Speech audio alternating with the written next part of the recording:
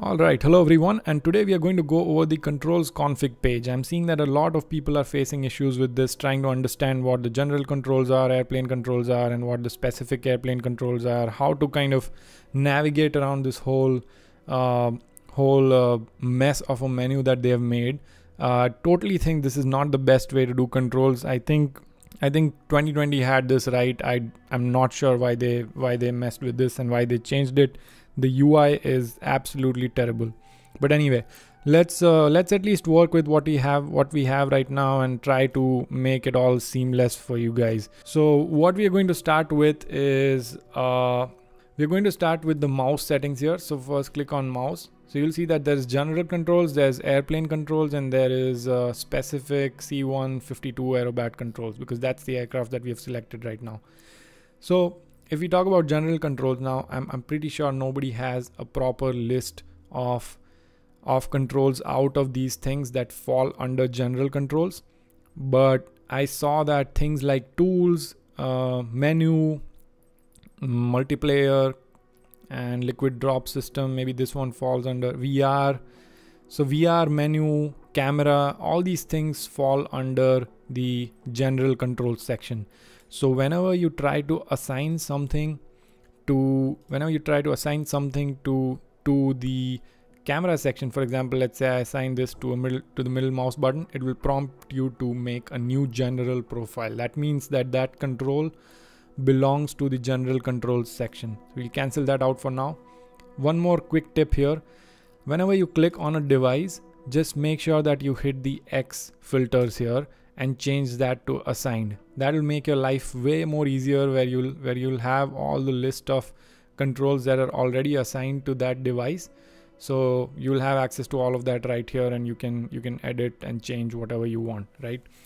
So that will make your life easier. That's one thing. And then you might also see numbers here. Wherever you have the button, you will see the numbers on the right. So that numbers tell you how many conflicts this button has. Now, how do you find what those conflicts are? Right, so you just click on this gear icon here, the settings icon here, and that will show you the list of conflicts that we have here with that middle mouse button, which is not necessarily bad, because you would want the middle mouse button to do something in cockpit view, but then you would want it to do something else in the external view. So I'm not saying it's necessarily bad, but this is just an information that's available to you, that hey, if you are linking this control to this button, you will have two conflicts, and you can check those two conflicts here. Okay, now for mouse, I have seen that mouse 2024 traversal and mouse 2024 planes are these two settings are the default profiles that work very well. I am not going to mess with that. You will see one thing, that our free look hold and free look toggle buttons have changed.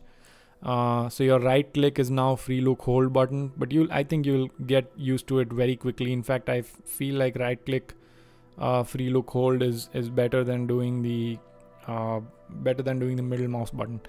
So just leave that on mouse 2024 setting for both airplanes and the general controls, and then make sure that you are applying this to all the aircrafts for both of these.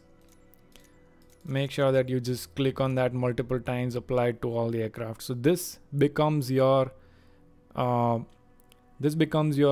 mouse settings, core mouse settings, which will not change with any aircrafts. Okay. Now, second one is keyboard. So for keyboard, what I would suggest is, I think most people would be used to using the msfs 2020 keyboard settings, right? So you have a couple of profiles here. One is the 2024 traversal, and the second one is 2020. I would suggest, if you're used to flying on msfs 2020, just shift to keyboard 2020 for both general controls and airplane controls. And then again, just like we did on the mouse, we click on apply all aircrafts a few times to make sure that this mouse and keyboard setting becomes our general setting throughout the simulator. It doesn't change. Okay, so that is good. Now, And we'll go over if you want to create a new profile, what do you do and stuff like that. So if let's say you want to create a new mouse and keyboard profile, you would do it similar to how you would create any other profile on any other controller. So we'll go over that. If you have a gamepad, like an Xbox, like an Xbox joystick or something like this, then I would suggest you leave that gamepad setting over to gamepad 2024 and gamepad 2024 planes as well. And then again, like I said, apply to all aircrafts. You don't need to apply to all aircrafts here because we don't even have any settings specific to Cessna 152. Next one is my WinWing joystick. Like this is the joystick that I use to fly. This is the joystick that I use to fly the Airbus. So here, like you see, you don't have any general settings. The only 3 settings that I have assigned to this joystick is aileron axis, elevator axis, and autopilot off. That's the only stuff that I have assigned to it. Now let's real quick review how do you set this up. Okay, so I'm going to delete this, and this is where you'll learn how to set new profiles up. Now, one quick tip: whatever default profiles you have here, for example, for keyboard you have the default profile for 2024, 2020. For mouse you have it for 2024. You cannot override those profiles.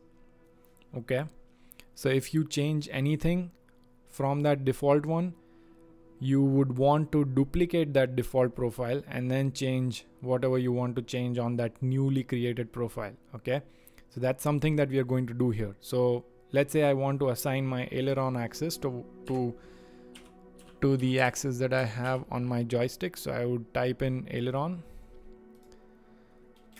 axis and hit enter. Okay, that didn't work. Let's go back. I think okay, that's because we were looking in assigned. So when you want to assign a new controls, make sure that you have no filters on, otherwise it will not show up because there's nothing assigned, right? So it will not show up. Okay, so when you look for aileron, you'll have aileron axis and it will allow you to scan that axis. Now as soon as you scan that axis, you will see that you now get an option to create a new profile. So I will say that I want to use this, let's not name it general, that is too confusing. So I would make this Airbus. Okay, and although the name is Airbus, I want to use my joystick for all the airplanes, right? If there's any airplane that I can fly with the joystick, I would want this joystick to be used for that. So I'll click on apply to all aircrafts and then click OK. So that is now going to create a new Airbus airplane controls profile under my joystick config. Now, okay, aileron axis is done. Now let's do the elevator real quick. That's elevator axis.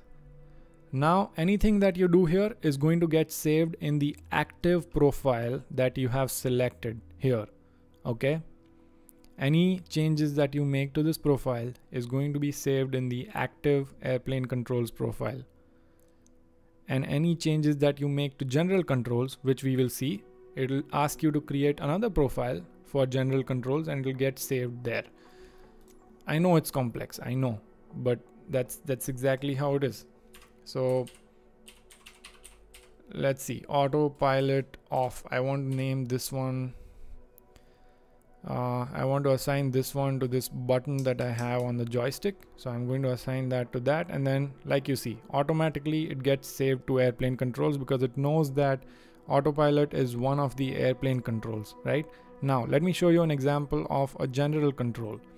So let's go to camera, right? And maybe reset cockpit view is what I want to assign to a button on my joystick.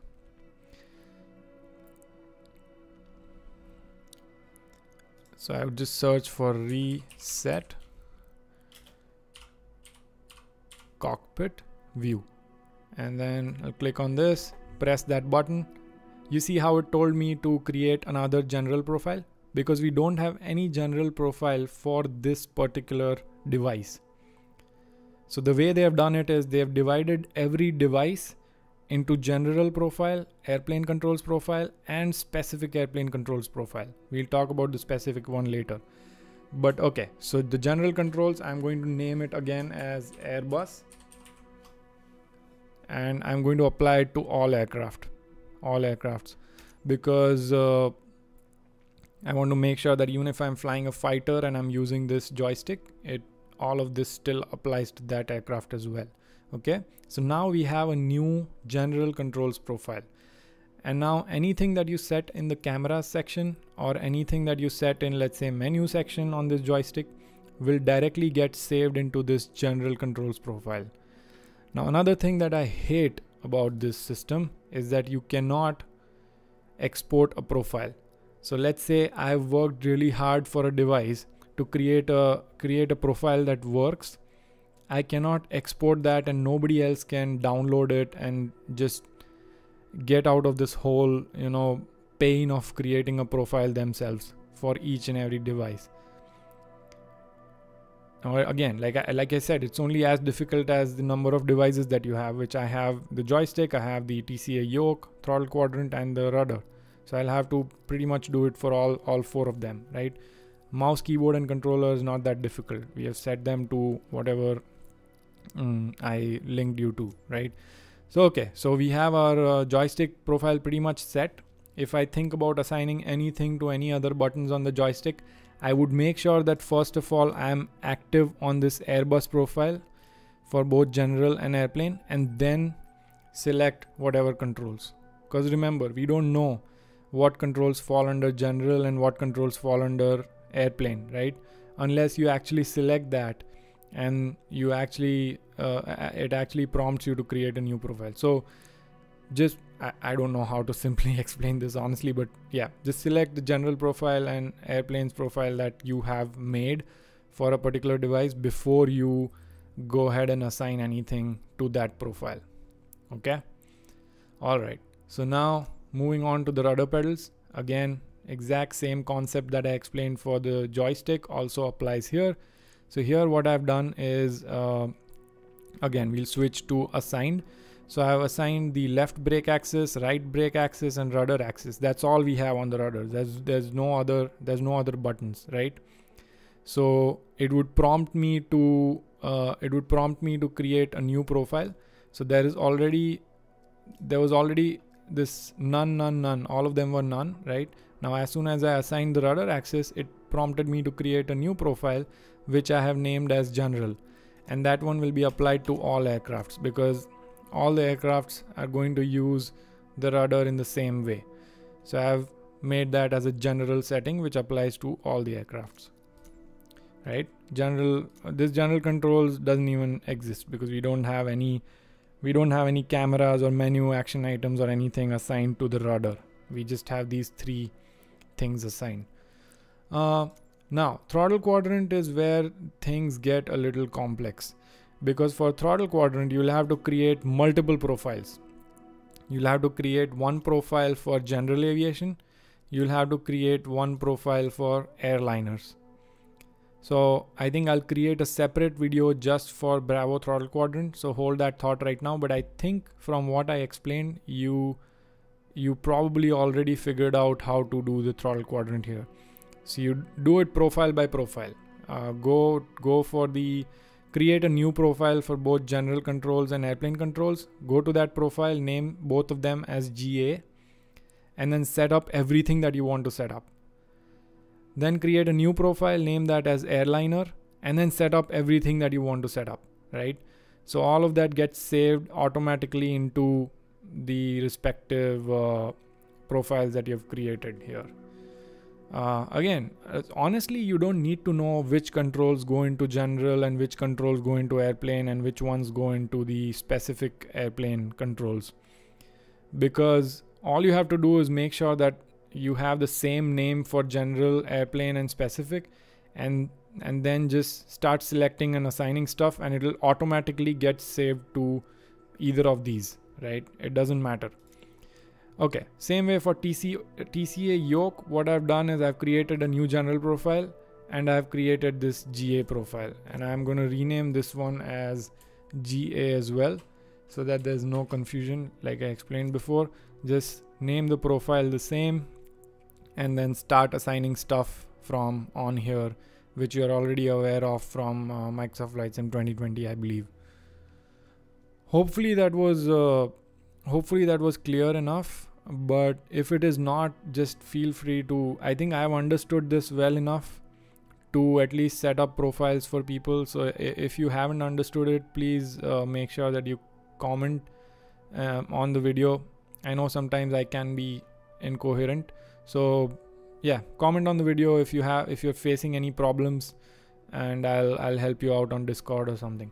And then the last thing that we need to talk about is the specific C152 aerobat controls, right? So these controls, I have not yet been able to find any controls under this menu that are specific to the Cessna 152 or specific to some other airplane.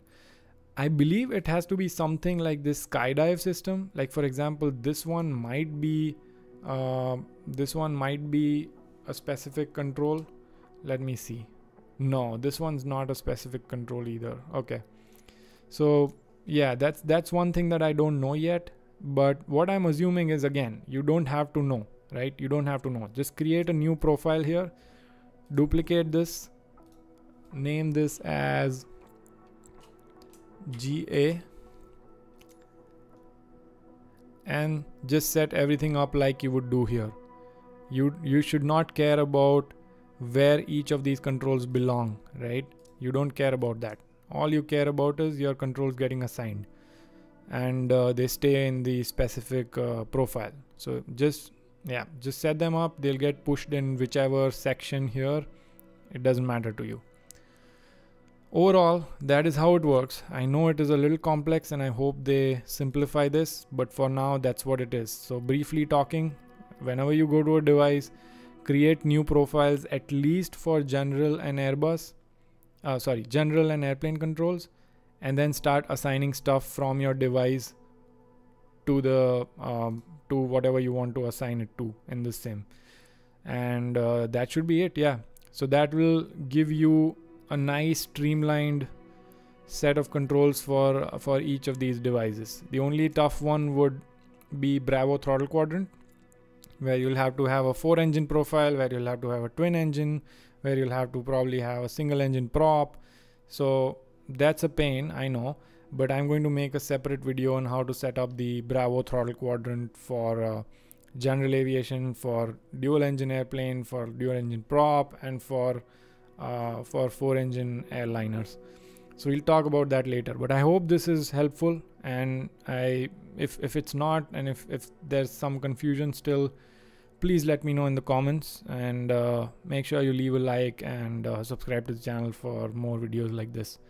Thank you again for watching, and I will see you on the next one. A lot of videos related to MSFS coming in soon, so stay tuned. See you.